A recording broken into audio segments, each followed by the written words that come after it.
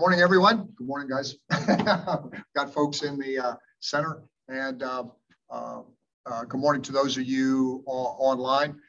Fifth session today, and you'll see the natural progression of what we're trying to do.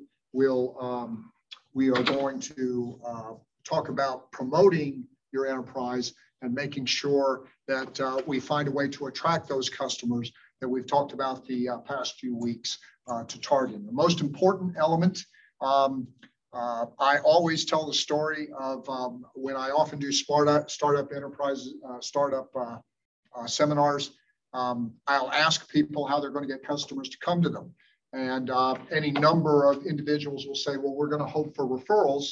And somebody in the audience will say, and referrals are the best types of customers, which of course is true. The trouble is when you are in startup mode, you have no base of customers to give you referrals. So it necessitates a promotional and marketing campaign in order to be able to drive customers to your business or your enterprise, either directly to stores through social media or whatever other business model you are using to make money. So keep that in mind.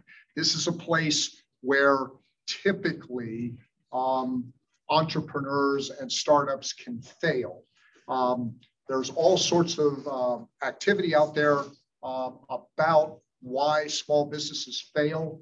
The top one is usually access to capital or a failure to manage the business property. I'm actually a proponent of the later, and the thing they fail to manage is their sales and marketing plan so they can drive enough customers in order to make their enterprise or their small business commercially viable. So with that, we'll get started. A little housekeeping just for the folks in the center who actually have helped me with this a great deal, and for those of you who have sent emails on site. Over the next few weeks, we have a couple of things where Bill Holloran will simply be sitting on the side and asking questions. Lots of knowledge needed on website, e-commerce, and digital marketing. I want to make sure all of you get access to a content expert. So I've contracted with Cameron Nelson out of the University of Virginia. He does some work with our Central Virginia SBDC. He is going to be here on August 15th and then again on August 29th. On the 15th, he's going to spend some time on websites. But on August 29th, he's also going to leverage that into e-commerce and digital marketing. For those of you online and in the center, please keep my email and send me questions between now and then that you want to make sure he's entered. He has a basic infrastructure pitch on how to do this from a startup mode. Can certainly be helpful to those of you who are in a high-tech mode. Given his background, he has spent a little time in Silicon Valley. And but if you all would send me questions or things you want to make sure he covers, or just questions you want answered ahead of time, I'll make sure those get to him and they get asked during those efforts. On September 7th, I'm going to have an entrepreneurial panel. We've had 3 to 7 people in the center here during this effort. For any of you that are online and you're thinking that you might want to come by the Innovation Center, this would be a good day. We're going to have 4 entrepreneurs here, 2 part-time and 2 full-time. There'll be some networking afterwards and all of that sort of stuff, but we always have some folks here. But for those of you online and you were thinking I might want to get by the center, the September 7th would be a good day. I was just talking with Tiffany on how we will lay out the center that day, but keep that in mind. There will actually be some business owners here, and you'll be able to ask them questions, and we'll have some Q&A with that. I'm still fighting with vacations with my legal and accounting. I have plenty of these folks, but I'll make sure I get you a legal and accounting session before it's all done too. And all of that will be done with me emceeing it as opposed to doing the teaching. So just get these, wanted to get these dates on your calendar so that you were aware of them. Today, we talk about building out promotional activities. So you can see the natural progression of the first 4 weeks. We've talked about access to capital, but then markets are the access to customers. We've talked about how to think through and define your products and services. Always, we keep our first year projection nearby because as we encounter cost and things we need to spend money on, we want to make sure that that goes into our budget so nothing surprises us financially. Last week, we talked about how to begin targeting your list of target customers. And today, we're going to talk about all of the various options about building out your promotional and your marketing plan to be able to get them to you. So this is where we're at today. We're going to talk about assessing competition and then marketing, sales, and promotional strategies. So you can see once again the natural progression from products and services, researching your market, targeting it down to your individual customers. Now we're going to get the lay of the land in terms of competitive elements. And then we are going to want to make sure that you lay out a marketing and sales and promotional strategy to do that. Next week, we'll finish this before we get into the special sessions with a session on pricing strategy and all of those. And we will be through markets pretty thoroughly. So we're here, of course, after products and services. We've talked about making money, making yourself useful to others, and always asking yourself your business model, how you will make money at it. Your brand, of course, is that promise to the customer of experience every time they touch your firm. And we want all of you seeking a competitive advantage that offers some differentiation in a commercially viable market. So we've been through those elements. I'm sure all of you are still, some of you in startup mode are still thinking through what those products and services are. But remember, we have to start with that, and because you have to have, obviously, something to sell. Competition. Always, it's worth giving a thought to the competitors that you face out there in the market. Remember, regardless of how good you are or how differentiated or how well you may think that your offering will be, the current folks in the market have an advantage you don't have, and that is that they are there, okay? They are there, they have a customer base, and they are living each and every day trying to make their businesses commercially viable or even better. So the importance, as we talked about, of differentiation comes into play here. But in the end, competition for customers is a zero-sum game. You have to look at who your competitors are, okay, whether they are direct competitors or indirect competitors. I often tell folks who are thinking of restaurants, you may have a completely different cuisine that no one has ever seen before, but the bottom line is all customers have the options of all restaurants, so you even have indirect competition. Some people even look at restaurants from a customer experience standpoint of being entertainment, so you compete against all of the things that people can do with their free time and with their expendable income. There is nothing wrong and nothing illegal about finding out about your customers, okay? There are some things you can't do that are illegal. You can't spy on them using electronic means and things like that. But while you are new in a startup, it is the time you are least of the threat.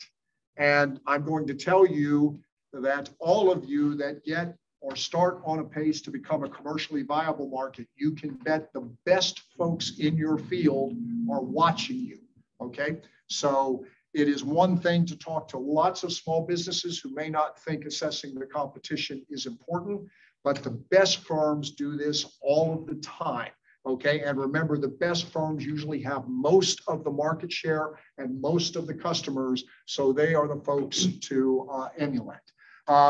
Obviously, you can see the spy games. You can get on websites. It's amazing what you can find on Google and just sitting through there. I've seen contractors and folks who sell business to businesses actually sit in adjacent parking lots of their customers and count trucks going in and out, knowing that trucks carried a certain load of whatever they were selling. Just amazing how innovative people can be there. You can use secret shoppers. And always a best practice is to train yourself and your employees to gather competitive information.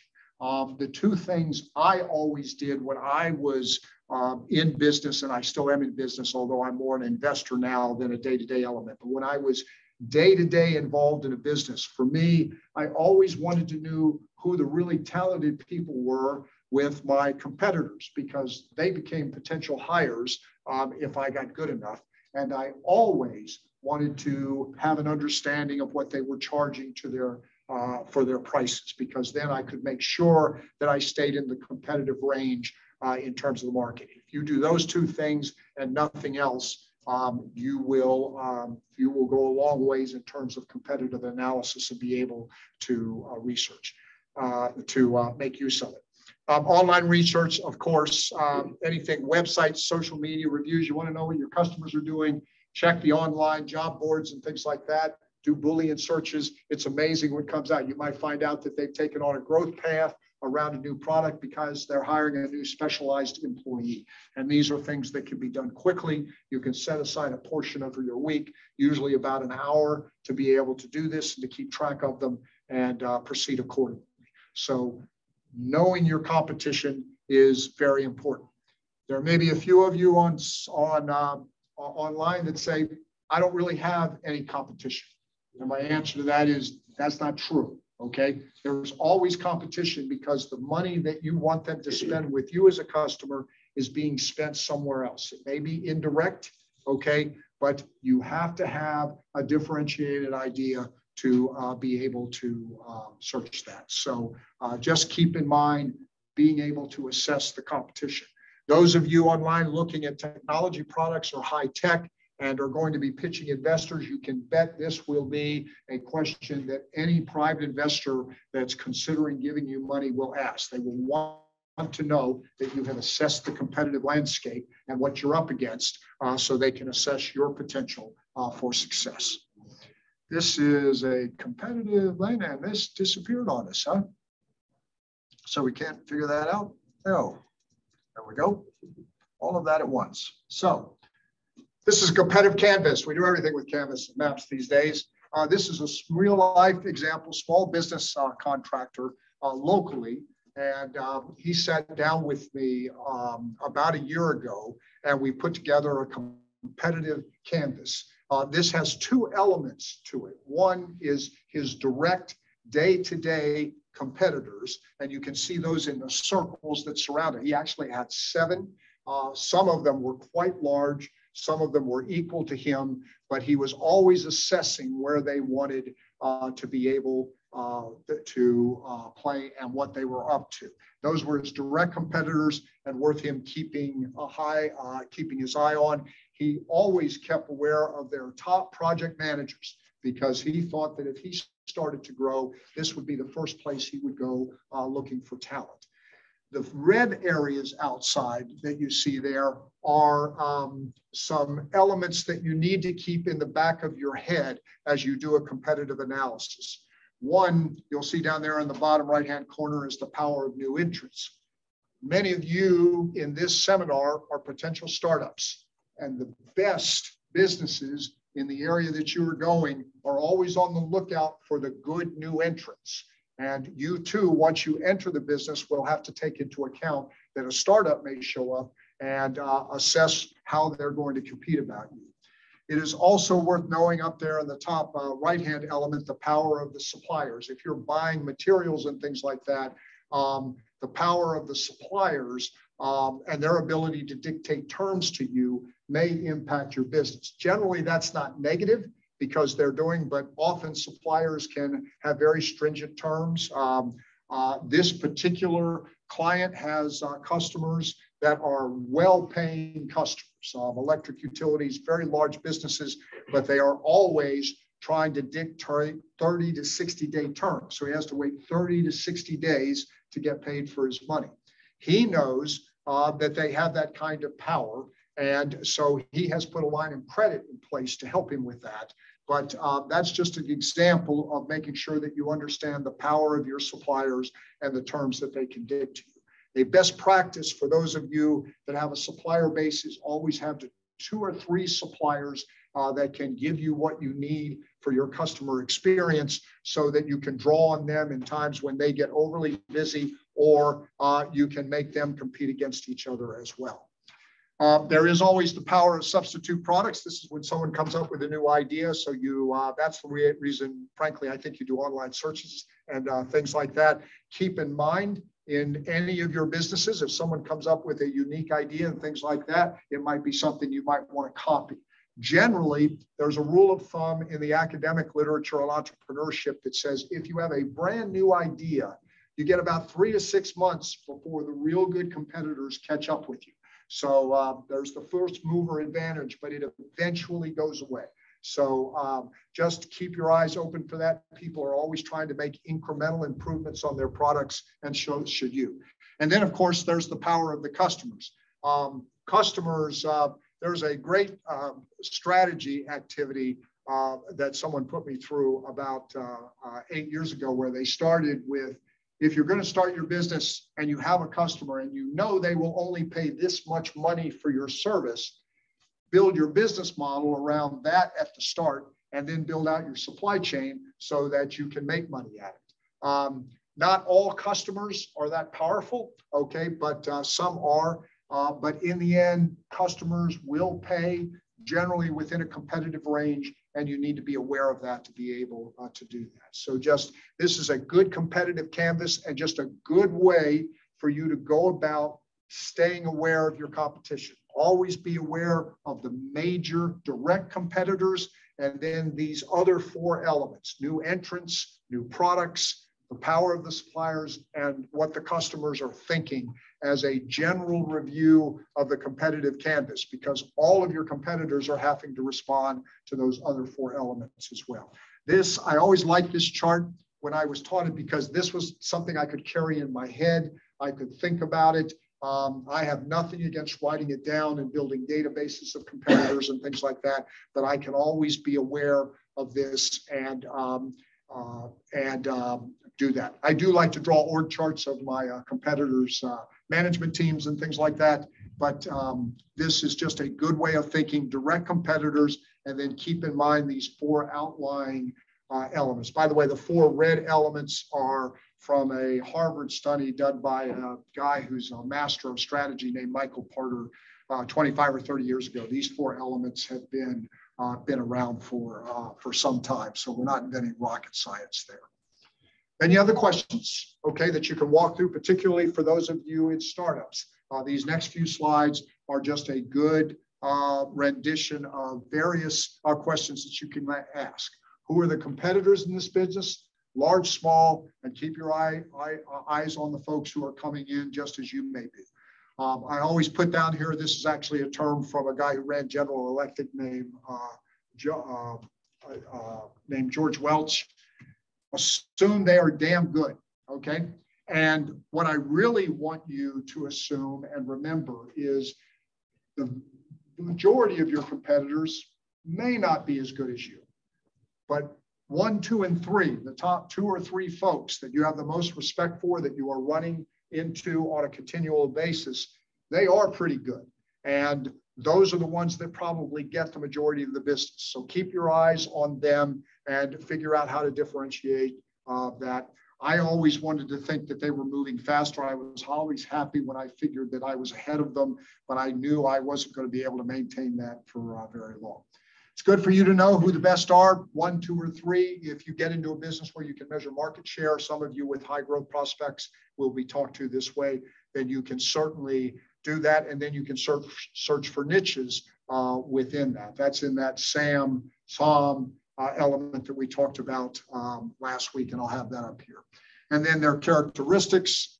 If you're one of those individuals that needs a visual, a strength, weakness, opportunity, threat, or a SWOT analysis is a standard, long-standing technique to evaluate every competitor, where you can sort of sit down and just make a list of what's good, bad, and indifferent about them.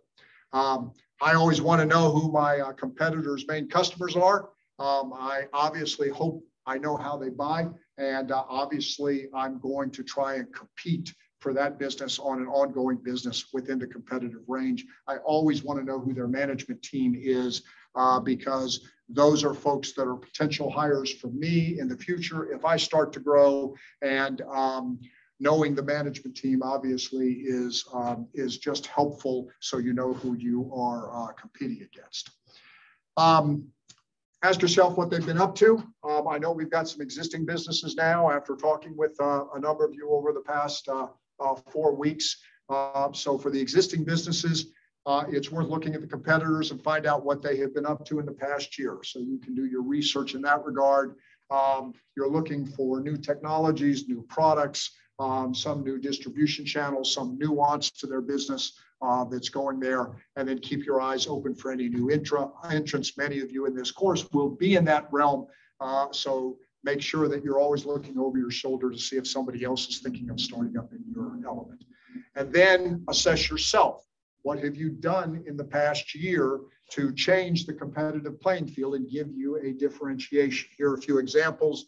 You could have introduced a new product. You could have stolen a key competitor's key salesperson. You could have licensed a new technology. You could have developed a nuance to your product. And then be truthful with yourself and make sure that you analyze whether or not you've lost any competitive advantages. Someone took a salesperson from you or is developing a new proprietary technology. So what have they been up to, and then what you have been up to? And for those of you who are a startup, as soon as you start day one, you want to be asking that question all the time. Once you do those 3 things, you can plot your winning move. Okay, so a new product, a partnership, a critical employee, any number of ways that your creativity takes you. Just make sure you're figuring out a way to make money at it, to attract customers, and that it's large enough to be commercially viable for those of you that are interested in full-time and high-growth startups. And you can see here the best products for sustainable advantage.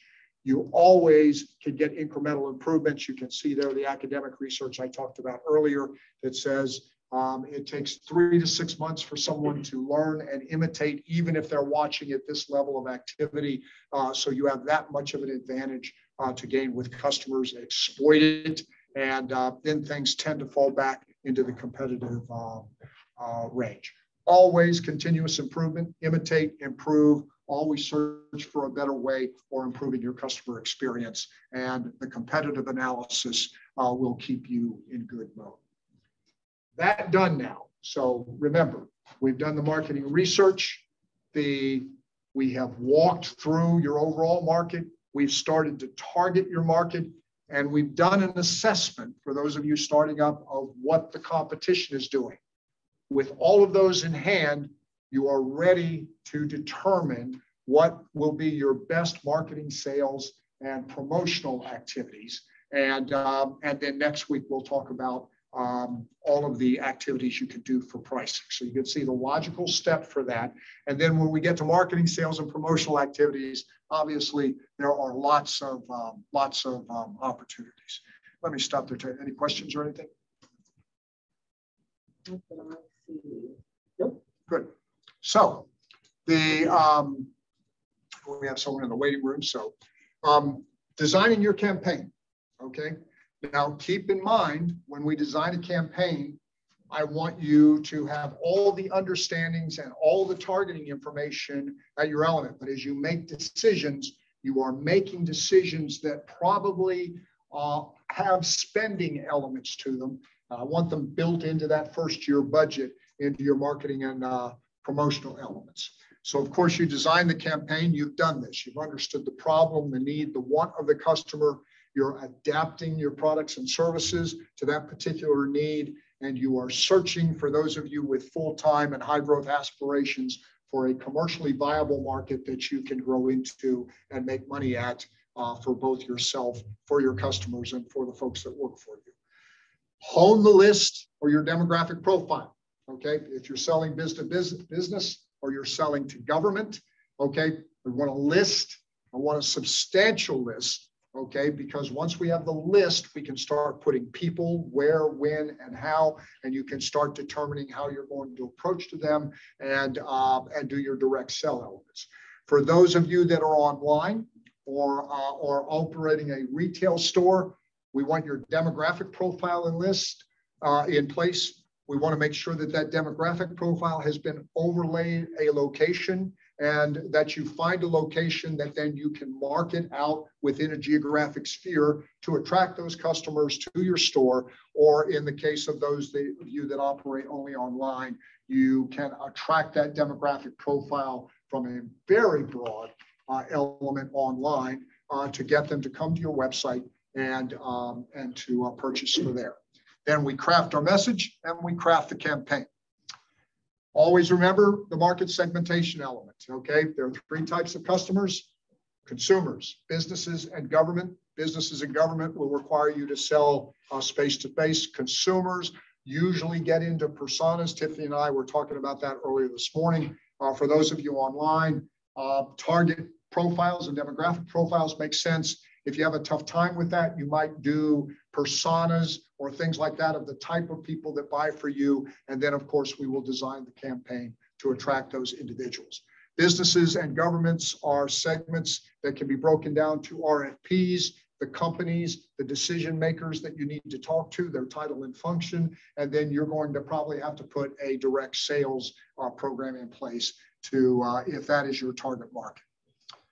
Always know your customer behavior, and you want to build your experience about this. Who are they? What are they buying? What are they buying now? What are the decision criteria that they use to do this? This is a good 8-question element, particularly for those of you selling business to business, that you can walk through it. It helps you size up the current state of that customer. You may identify a very broad list of customers, and you may find that when you go out there, some of them are in buying mode as we speak. They're doing their budgets. Some of them will say, come back and see us in 2 or 3 months. You'll want a tickler system that does that, but always be asking these questions because the customer behavior is ongoing throughout an annual period. And you'll see here in a minute, that's why I tell people, I think you need to think through your marketing and sales effort on an annual basis, given that all customers won't be available on day one, but they may be available during a annual cycle. The assess your benefits. How do they benefit? And more and more, I always like to concentrate on these important things. I can help a customer if I can help them make money, I can help them save money, or if they've got a real problem. Okay, but more and more, talking with folks like Tiffany and many of you, it is worth assessing the emotional state of that customer. You'll hear people talk about their pain and all of that sort of stuff. And if you can get to that and you have a customer experience that solves that, you are really building a very strong relationship. So I'm a big fan of the traditional benefits and things like that.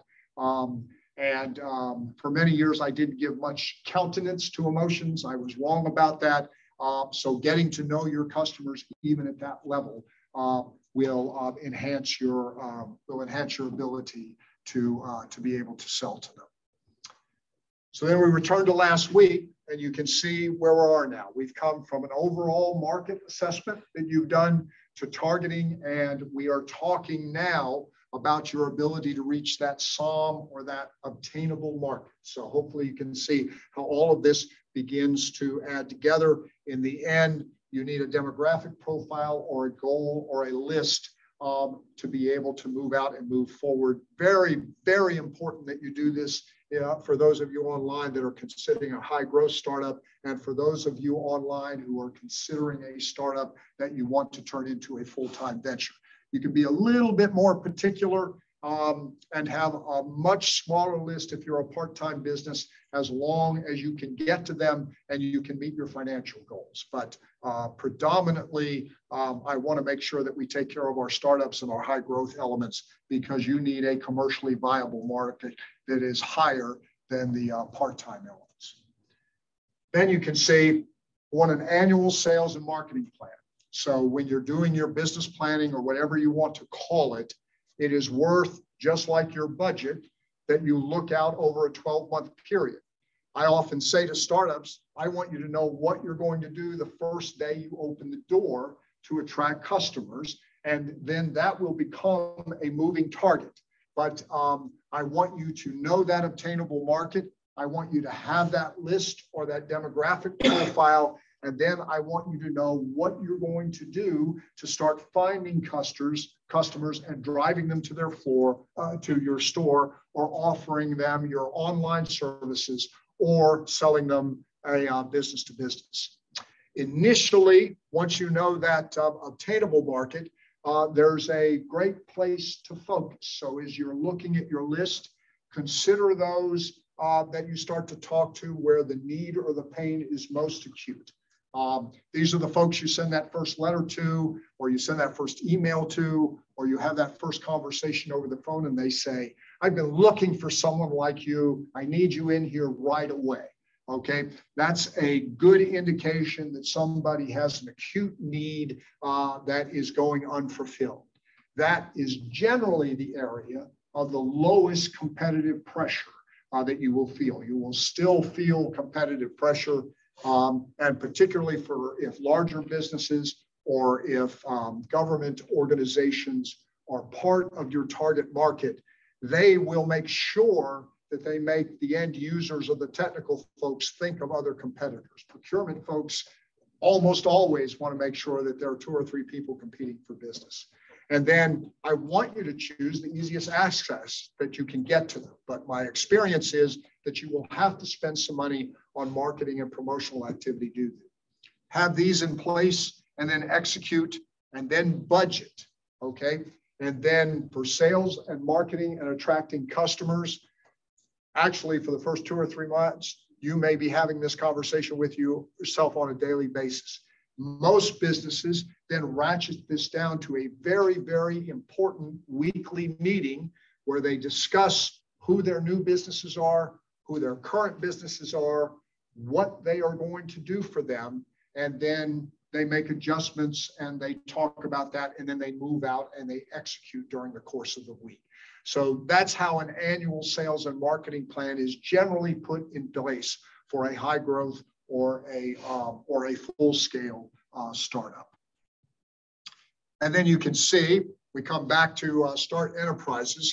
In this case, you can see over the past couple of weeks, we've identified any number, okay, of line items.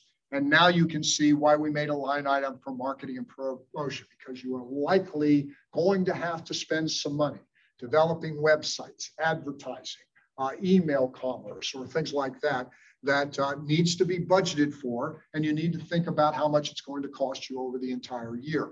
And then for those of you selling business to business or to government activities, obviously when you start out, you may be the chief sales and marketing officer, but often firms that start to grow substantially will hire an individual to oversee the sales and or marketing process. So while you're not spending money perhaps on a paid magazine element or an online Google search, you are spending money to hire somebody that has to go out there and sell what you have to offer. Keep in mind, if your business is outside the geographical area, you will need to add travel expenses, which can become quite substantial if your business will take you to a customer base that is outside your geographical area. So this, I just want to tell you, is what I mean by budgeting and thinking through over the year what your marketing and sales efforts are and what they're going to cost. I almost always talked about wages, how much the individual was going to have to travel. And once I put somebody traveling, depending upon the distance, I was either paying mileage, I was paying airfare, I was certainly paying hotel. I was going to have to cover them and let them eat. And I generally was going to have them doing some entertaining for at least our existing customer base and things like that. So I have lunches and dinners to pay for. And believe me, you will want to budget that and make sure that you have that in working order and understood what's available to your to the individuals that you hire to help you with that. So all that in place, let's talk about all your options, okay, that are available for you to put a marketing or sales campaign in place. So first, you need a message. Okay, we talked about the benefits, and don't leave out the emotions. Obviously, that is a very good way to do that. And I'm sure many of you have heard When you talk to people about getting a customer's attention, you don't have very much time.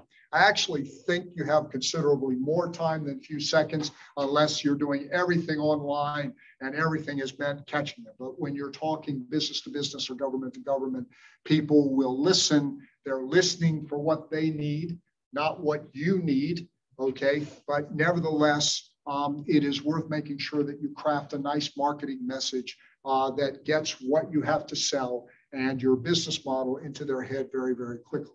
If you're online, there is lots of data out there about grabbing their attention in a few sections and moving to a call to action, as you'll see in that. But not all business is done online. So just make sure that you are being succinct and you're aware that you are touching the things that you know that they want to hear. Generally, pitches fit like this. You can see here. I always like this, the date on email, 5-word subject, and you can actually write a couple of paragraphs. There's real good data out there suggesting, at least if you've targeted your customers correctly, okay, that people will read that if they believe they have some interest in what you're selling. Keep in mind when you hear the folks telling you you only have 7 seconds to get someone's attention, that may be that you have not targeted your market precise enough, okay, and that they just click away because they don't have any interest in what you might be selling.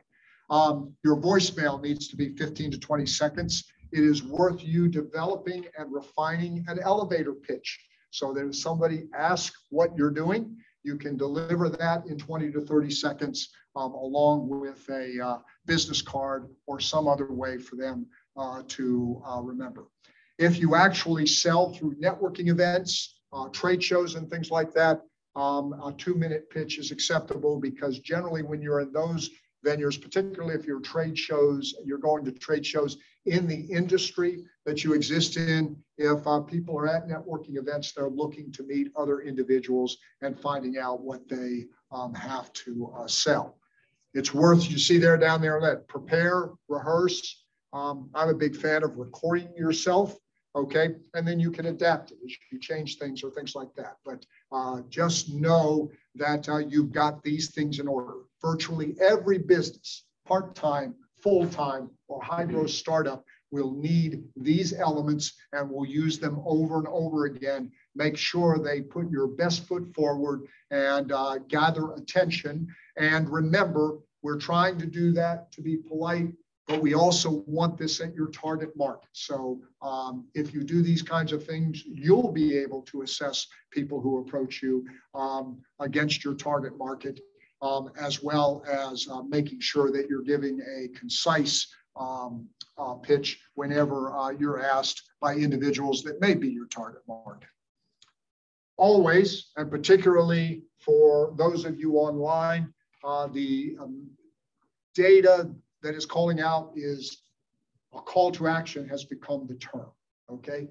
What that means is everything gets somebody moving towards purchasing your product and service. So it's not just talking about what you have to offer, but what is the next step for getting them involved with you. For those of you selling to government and business to business, that may be a phone call and appointment so that you can go in for formal presentations. For those of you selling online to individual consumers, this may be a very, very quick call to action that gets them into how they purchase your product or how they can at least give you contact information that you can remarket to on an ongoing basis. So voice and text do this. Obviously, any number of the social media elements do it, email, all of those sorts of things. And for those of you who have part of your marketing strategy to enhance your website or developing apps, it's absolutely essential. An app, you want to call to attention, hey, you can buy right now, okay, is what you want to put in place. So just think through all of this activity, but always the end game after you explain and educate. And remember, you don't have all the time in the world to be able to do that. You want to put a call to action in place, and that will start to give you some idea as to whether or not your campaign is working on a consistent basis. You need outbound marketing efforts. The slide after this is about inbound marketing efforts. I believe the reason most small businesses fail is a poor marketing and sales strategy. And the reason is many small business owners starting up try to bootstrap this expense. And that's a mistake for those of you that are startups, because you don't have a base of customers to grow on. As you said, what I told you earlier, I've heard more people say, I'm going to wait for referrals and come to me. You have no base of customers to give you referrals, okay? And so it is a poor activity for a startup. You must even spend money in social media, okay? If you want to attract people to your website, against all the websites out there using Boolean searches and keywords and all of that, you're going to have to spend a little bit of money on websites and making sure that you're tracking that people are finding their way to you. So I want an assertive and a proactive campaign that you're probably going to have to budget and spend some money on, okay? We can advertise, we can email, we can do mailers, we can do canvassing. I'll give you examples of those in all of this. Never leave out signage for those of you who actually open up a place, okay? It's amazing how important that can be. And generally, solid marketing is done short term. A program is put in place. It is repeated, okay? And then it is assessed, okay? And then you come back, you take what worked, and you may get a little creative with something else, and then you spend the money on what didn't work somewhere else. It's almost a joke, although it turns out to be true. Many, many years ago, I was taught by advertising and public relation professionals, you have to do this type of assertive marketing. And I would love to tell you that the world can be very predictive about what will work, but it won't. And the joke the advertising folks always told me was, whenever you start down this path, 50% of what you try to do will work and 50% will not. And the trouble is you won't know it until you spend the money and enter the market. So once again, you can see the importance of the assertive approach. You can see the importance of budgeting. You can see the importance of the constant weekly assessment. So you can say what worked and what didn't. You will be amazed in your first 3 to 6 months how you will do some things that really start to work, and the slightest tweaks can change the difference between finding 5 people and finding 20. But you will only do that if you're turning over your business every single day. Often marketing expenses of this tenor can run in and may be one of your largest expenses going out. So that's the reason to do the budget, so that we make sure we know what it's going to cost you and you can work accordingly. As opposed to inbound marketing, which is passive. Now, online and all of that can get pretty interesting. Okay, this day, particularly if you get a website. But my experience is if you spend money on a significant website that's getting consistent contact and can be analyzed with SEO and other activities that Google and any of the folks can show you, this is an approach that will still cost you money. And for those of you starting up and trying to get to commercial viability, it's just a real issue waiting and hoping customers come to you. You have to do something of an outbound nature to do that. And I just want you prepared to all of the folks who say, well, I didn't really spend anything. If they didn't really spend anything, I bet that top sales line item is not very large there.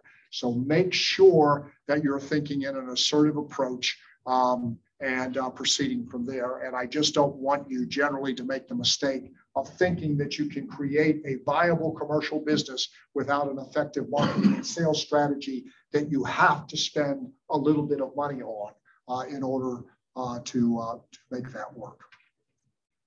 Then, of course, online. Online, has displaced a great deal of the printing industry.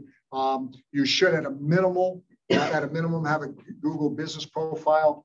For those of you considering part-time businesses, send me an email. Google does a nice little 30-minute presentation on the very basics that will make sure you show up. if someone comes looking for your individual business. It will not allow you to compete against other websites very well, but it will tell people that you are on the web.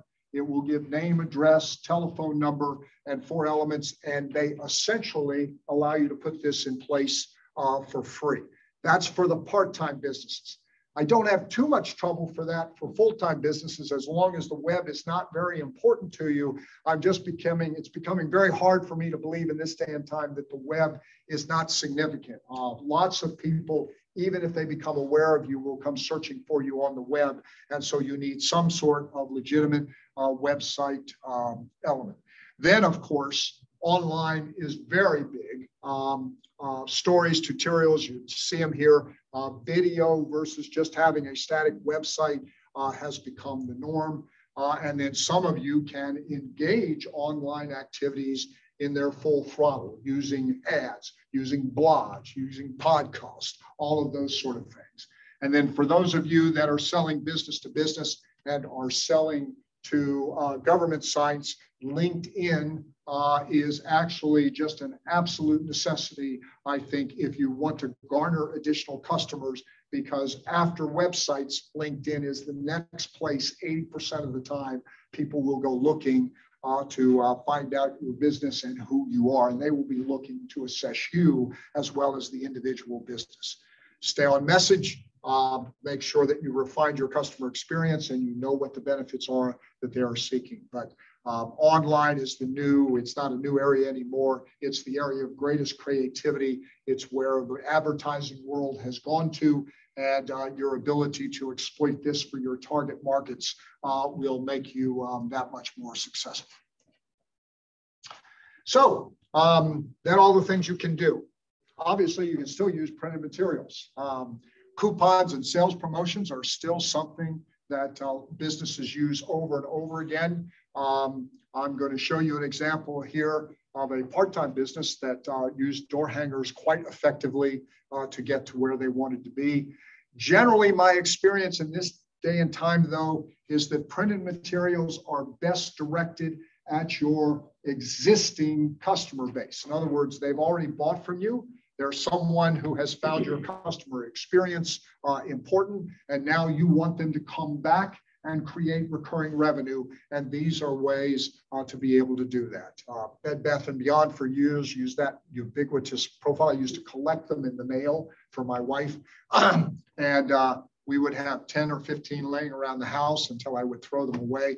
But my wife has done a fair amount of shopping at Bed Bath & Beyond, and I've even been in it once or twice. So all of these printed materials are that. Less and less for small businesses these days, the glossy ads in magazines and things like that. There are just a lot of things that you can do that are much more targeted online than that. But printed materials still have their place. Don't forget your business cards as well, okay? Postcards, things like that. This is just a standard graphical standard layout of what you can make postcards, brochures, and business cards look at. I saw a client I am working with, actually he'll be here on September 7th. We were doing our debrief 2 weeks ago, and he walked in and he had a business card with nothing on it. It was called iDot, okay? And when you took the iDot and you hit my phone, it told you everything about him and all the places to be able to find it. I can tell from the folks in the audience that some of you have discovered that. Very, very effective business card, and kind of snazzy when you show it to the customer, so that you're doing things. So, and it gets all the data delivered very, very quickly, okay? But business cards and things like that still have their place from time to time. When you advertise, this is standard methodology coming out of the advertising and public relations things. When you're trying to budget, you want to know how much. When you try something, try it at least 3 times. That's sort of the minimal frequency. I actually used to hear that when we talked about newspaper ads and advertising on the radio and advertising on television. And obviously more frequency can do that, but that takes higher budgets. But for small businesses, you want to lay out plans that you can do 2 or 3 times. You want to track them, and then you want to adjust to what works and what doesn't work. So a very straightforward repeat and track activity that is that methodology is probably 60 years old, but it's at least 30 years old for the time that I have been exposed to this. This is whether you do it in traditional media, newspapers, radio, television, or if you do it online. Give yourself a chance to make sure that you know whether or not it works or not. And then once again, we plan, okay? So the first thing I want you to do is to lay out that annual budget with what you intend to do. Think of what you are going to do those first 30 days when you open your business on an ongoing basis to be able to attract customers. And then, as I said, during those first 30 days, I can tell you, you may be having lots of conversations with yourself about what you want to do to attract customers. I hope you are. But after that, I want you to be able to have a regimented sales and marketing effort that is being evaluated every week and then is being executed the day that you are not putting it in place. All sorts of ways to do this. As you can see here, you can plan ahead. You can certainly research. You can look at your competitors and see what works for them, but track your actions, measure the effectiveness, what works and what doesn't, adapt, and then just keep a marketing and sales effort in place throughout your first year to give you the greatest chance of success. For those of you that have or have raised or saved enough money to start, you can actually go out and fire content experts in all of this. If you're so aligned, there is lots of help for free, small business development centers, innovation centers. There are lots of experts within those activities, depending upon what you're doing. You may find it. Tiffany and I were talking about an activity she had to do for some government groups a couple of weeks ago. Those of you selling to government, there is an organization called PTAC, for example, which can give you access to RFPs up the wazoo if you are going after the government market. And then these are Holloran's and the SBD's best rules. So you can see just in order, okay, we want you to assess, okay, or aim, okay? Don't shoot afterwards. So understand the behavior, focus on a niche, determine your differentiation and the value you bring to the customer, know the recipient of your message, okay, and then craft the message with both benefits and emotion. Then make your decision as we walk through on your best media. Make sure it is concise. Make sure you're doing it on a consistent basis and evaluating it over the course of the first year. Adjust and use your dollars appropriately. And then when something works, do it over and over and over again until it stops. And then make sure the customer experience that you developed is ready for the customers that arrive, okay? The worst thing in the world would be to have your promotional strategy work and then they come in and they have a bad experience and they don't come back, okay? The best business model I have ever seen for a startup, for any business, is I want a marketing and sales plan that attracts new customers on a regular basis, and I want to be talking about recurring customers coming back to me on an ongoing basis. Those two things give you two tracks to make money and are very, very effective. I realize there's some of you that may have some one-time sales, and I certainly understand that, but many, many businesses can figure out a way to have those two tracks, and it's a very, very effective business model if you can come up with that. So a couple of examples. Here's a full-time startup. In this case, this was home-based. So this individual makes $55,000 a year clear, okay? She actually was a home-based childcare service. Nothing terribly fancy about that, but she did sit down with me a few years ago, put in place the customer experiences. We walked through a business plan. We did some nice basic graphical standards. She actually used just a basic Google website, I'm sorry, wrong one. That's the next one. This was the retailer I talked about, the florist, in the first week. This is what she did. She came up and made sure that her store had an excellent sign, okay? So that she was attracting always the traffic. She got herself on a road, in this case up in York County on the peninsula, on Route 17. So she made sure her signage let everybody knew who drive by there that there was a florist there. That was for impulse buys, and just so that people who drove by every day do that. Remember, thousands of people might go by and glance at your sign. In her case, she had done a demographic profile for her geographic area. This was pre-internet, okay? And she paid for door hangers, okay? And had them distributed in her geographical area at a rate that she could afford. She laid out a 3-month campaign, canvassed her area, and then did the same thing to the same areas over the next 3 months. Obviously, that required her to build a budget to put that in place, to get the printing done, and to have the hangers put out there. Anybody who came in her store got a magnetic business card to put on their refrigerator, okay? Because she was a florist, she wanted them thinking and knowing that they could go right to their refrigerator and call or get online. She budgeted this consistently. She had a personal goal of giving out 500 within this 1 to 3 month element. As you recall, she did a customer card on everyone who walked in her store.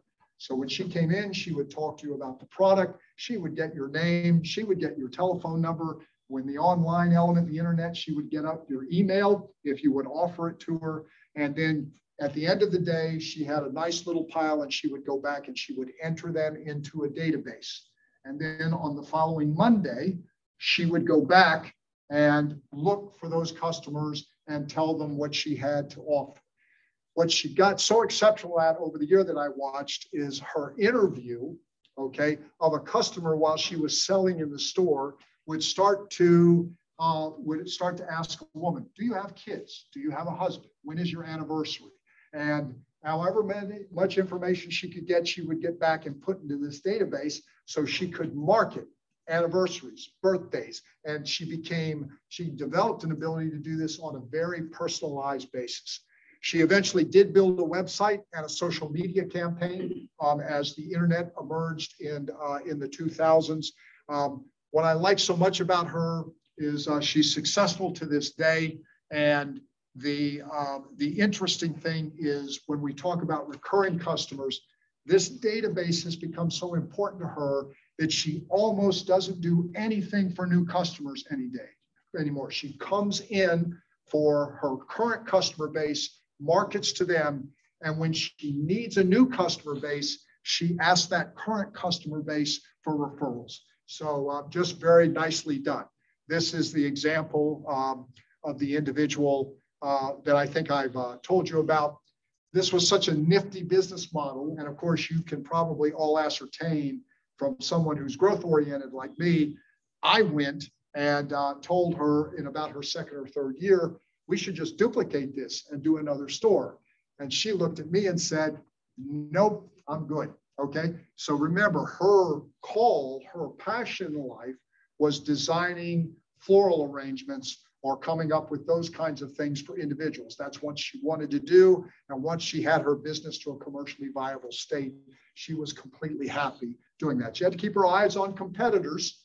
Okay. There have been people trying to aggrandize this market for years without too much success, but just an excellent, well thought out marketing campaign that you can see is relatively simple. Okay, there's no real rocket science here other than the persistence to keep developing that recurring customer base.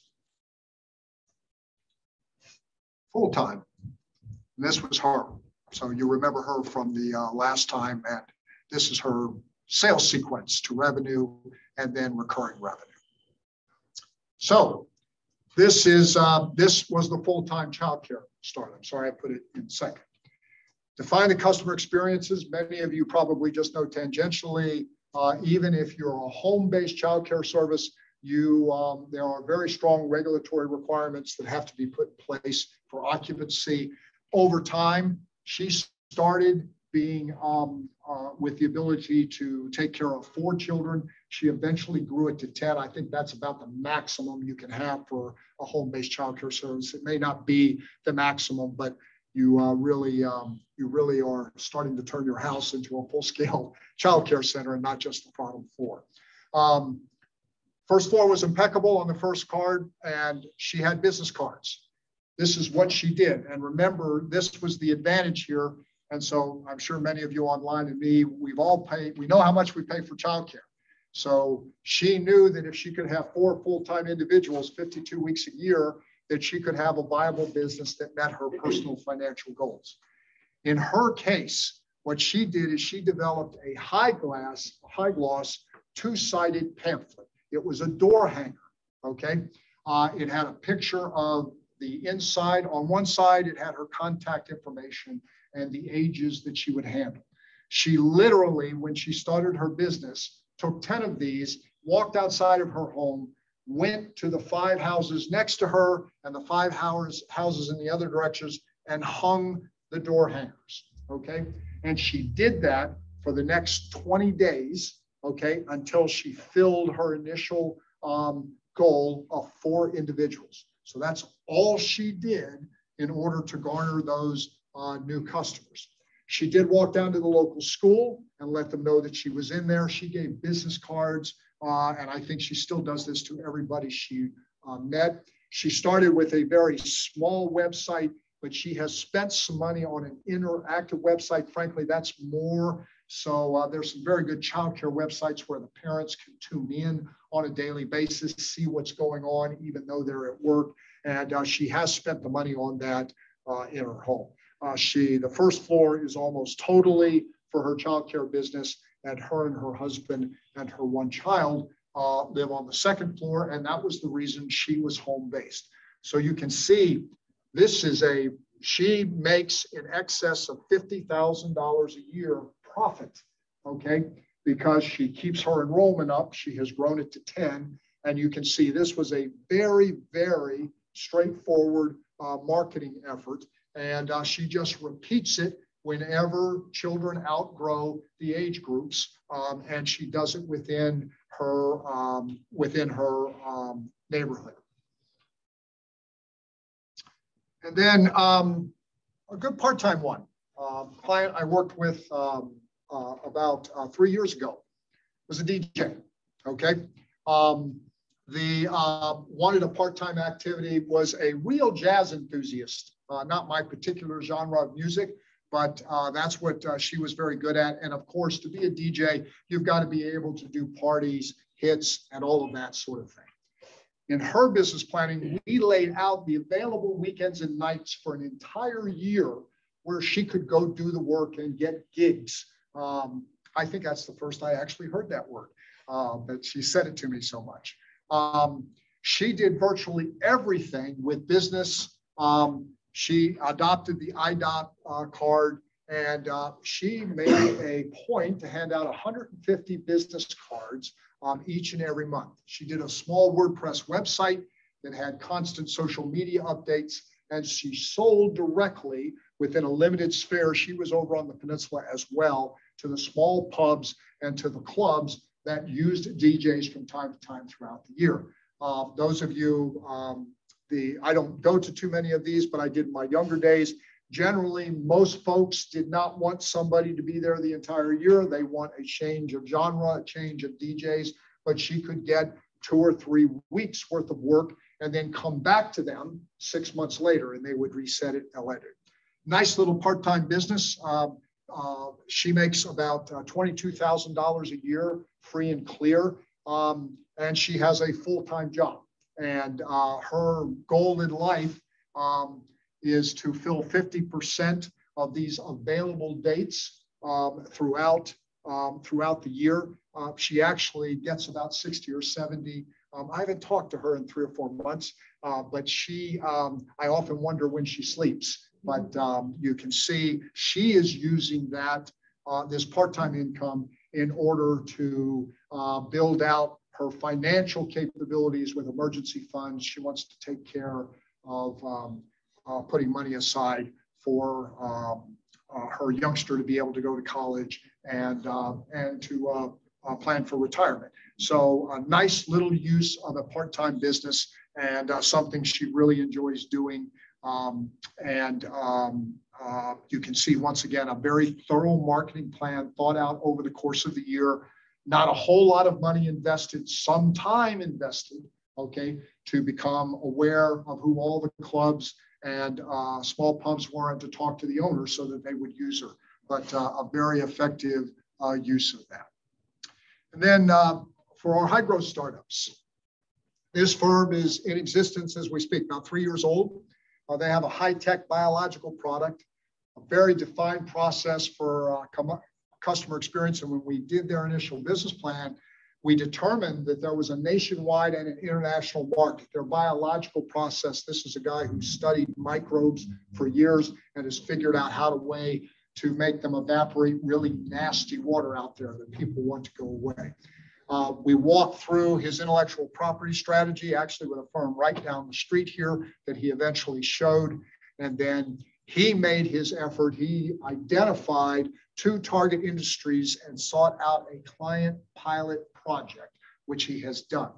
It's a very interactive website because his website needs to draw people in. So he is constantly doing things to draw them to it and taking care of the Boolean words. He's on LinkedIn. In his case, we did white papers and things like that because this is a process that people need to read and understand. So when you hear everybody tell you you've only got 7 seconds to get people's attention, if it's a high tech or a high need product that someone's looking for, they'll take the time to make sure you know what you're talking about. This is a direct sales effort, and right now he has been doing that for the past 2 years. He's getting very close to hiring a salesperson on staff. He has used, as you can see down there at the bottom, independent manufacturing reps to cover the western part of the United States, which is where there is a big group of his customers. Sales process is very straightforward. He has to educate the clients on what they do. He builds relationships. He often has to respond to RFPs and bids. And he has actually just in the past 6 months started to make his way with government contracts. So you can see this has great potential. Okay, if it turns out he's not there yet, but if you saw his total addressable market and things like that, you would see things in the billions of dollars. And generally, if this pilot project is any indication, people spend thousands of dollars a month for his service. So there's real high growth potential here if this process turns out to be better than the various competitive ways that it's been done in the past. So that's a real good example of a high growth startup, and you can see all the things they had to do. And in his case, he sells business to business from that end. So let's stop there and then we'll go.